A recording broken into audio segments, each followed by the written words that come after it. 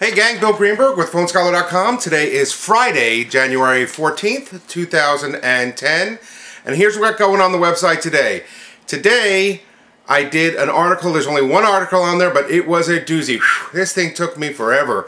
Not forever, but I'm saying it was a ton of research, so I hope you appreciate what I did. I put together probably the best comparison chart on the market right now. I need you guys to throw this all over the internet for me and get this notice. This is the one that's going to put me on the map.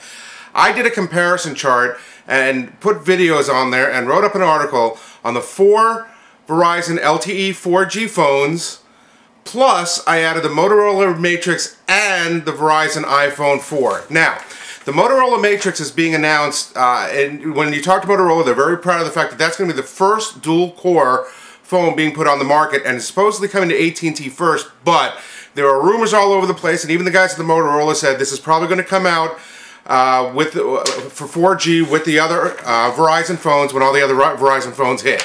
So that's why I put it on there. It is an amazing phone. Check out the video if you haven't seen it already.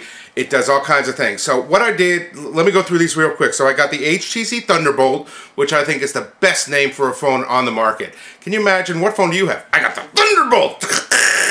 Anyway. The LG Revolution, the Motorola Bionic, the Samsung 4G, which I'm hoping they come up with a name for it. Supposedly got a model number on it. I think it's the 510 or the 520. But I'm hoping they come up with a better name. The Motorola Atrix, and then the Apple iPhone 4. So, all of them have 1 gigahertz processors except for the Bionic and the Atrix, which have dual core 1 gigahertz processors. So basically they have 2 1 gigahertz processors, and what that does is for downloading, for multitasking. So let's say you're downloading something and you want to do something else at the same time. These phones will give you the ability to do that without any drag or anything like that. So really great. They all have very good screens. The Samsung has a Super AMOLED Plus, which is supposed to be phenomenal. The Atrix and the Bionic have what's called the Quarter HD screens, which is a higher resolution screen, and it's supposed to really help out outside in bright sunlight and stuff like that. And of course the iPhone has the Retina screen, which is phenomenal and actually does have the highest resolution out of all of them. They're all right now operating Froyo 2.2, but by the time all these launch, and it's going to be anywhere from 3 to 6 months for all these, I'm going to venture to say most of them will have 2.3. The Apple iPhone came up with a 4.2.5, which is yet another upgraded version from what they currently had for the AT&T phone. So again, one step further. The capacity. The Thunderbolt has an 8 gigabytes internal, but it also has a pre-installed 32 gig card, so that's pretty cool. The Revolution, the Bionic, and the Atrix all have 16 gigabytes internal with a slot that can come up to 32. Excuse me, I'll slow down a little bit. The Samsung, I couldn't get the information what the internal is, but that also has a slot for up to 32. I'm going to say it's probably 8 or 16. And of course the iPhone you can get in either a 16 or a 32 gigabyte model. The camera, the Thunderbolt, the Revolution, and the Samsung have a 1.3 megapixel front-facing camera. The Bionic has a 0.3 or VGA camera, as does the Atrix and the iPhone 4. The rear cameras, Thunderbolt, Bionic, Samsung all have 8 megapixel. Revolution, Atrix, and iPhone all have 5 megapixel. HDMI, which is kind of... that's the connection to take from your phone to a high-definition TV or some kind of high-definition device like a Blu-ray disc or something to that effect. The Thunderbolt does not have the HDMI out, but all the other ones do, except for the iPhone 4. Since it's a different format, it can hook up to the Apple TV, but it doesn't have that type of output. DLNA, which is, again, a wireless way to convert from your unit to a high-definition TV, something to that effect. Thunderbolt, Revolution have it. The Bionic, the Atrix, and the Apple don't, and there was no information on the Samsung for that. The browser, all of them have the HTML or the HTML5 and the Flash, except for the iPhone only has the HTML. Okay, so the specialty items that I put on there. For the Thunderbolt, it has the video Skype, the video mobile Skype, which gives you mobile-to-mobile Skype calling anywhere to any other Skype customer anywhere in the world, which is really cool. It has the HTC Sense, which gives you extra features, which are written in the website and in the article. I'm not going to go into it huge here. FM radio kickstand like the Evo, Dolby surround sound, dual mics with noise reduction. The Revolution is a Wi-Fi unit, a Wi-Fi hotspot unit. The other ones didn't mention if they're hotspot units or not.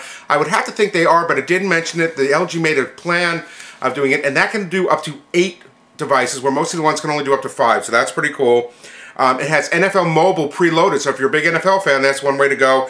And the screen locks while you're talking, which is really cool. So if you have the phone up to here, you won't accidentally touch... you won't accidentally touch the screen and go somewhere where you don't want to while it talks. It actually locks. That's really cool. The Motorola Bionic has the mirror mode, which will allow you simultaneously to download onto your TV and onto the Bionic itself. Quick Office, which has all kinds of features for working outside in an office. Again, for details, go on to the article. And it also has the Quarter HD display, which is a higher resolution display.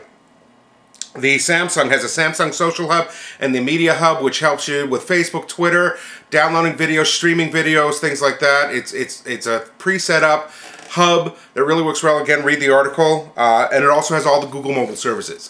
Gmail, Google Maps are all set, and Google Search are all automatically downloaded into this and comes with it.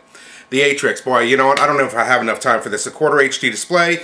Now, as you see in the video, you can literally plug the Atrix into a laptop from Motorola, and now you literally have a full-on, full-fledged Mozilla Firefox 3.6, Adobe Flash 10.1, a full-on unit, laptop, without having a connection for the laptop. The phone is the connection. You can put it into a port and hook it up to a monitor. You can hook it up to your HD TV. It is just amazing. You got to take a look at the video for that. It just offers so many different things. A fingerprint reader. So if you hit the top, the power button doubles as a fingerprint. So if somebody tries to turn on your phone, you can't, because it has your fingerprint on there. Of course, it comes with the Moto Blur, and this actually can shift between Android and Linux when it's in the web top mode. When it's plugged into something, you can actually have Linux applications or use the Android applications. It is a phenomenal phone. It's, like I said, it's probably coming to AT&T in March and Verizon right after that. And of course the iPhone 4, I didn't go into huge detail because we all know what the iPhone 4 does, but a terrific phone. So I hope you enjoy this chart. I put a ton of work into it. Like I said, please take it and throw it all over the internet for me with my name, PhoneScholar.com, on there, so that way my name can get out there. I don't think there's another chart like this out there anywhere. Stick it on your Facebook, stick it on your Twitter for me, please. I'm going to do the same. And I hope you enjoy it. Have a great, great, great weekend. I will talk to you Monday. Oh, and I'm sorry, if you have any questions on this, or if there's something you haven't seen, send me questions. Blog questions at PhoneScholar.com, comments on the YouTube, stuff like that. And to see the entire article, www.PhoneScholar.com. See you later.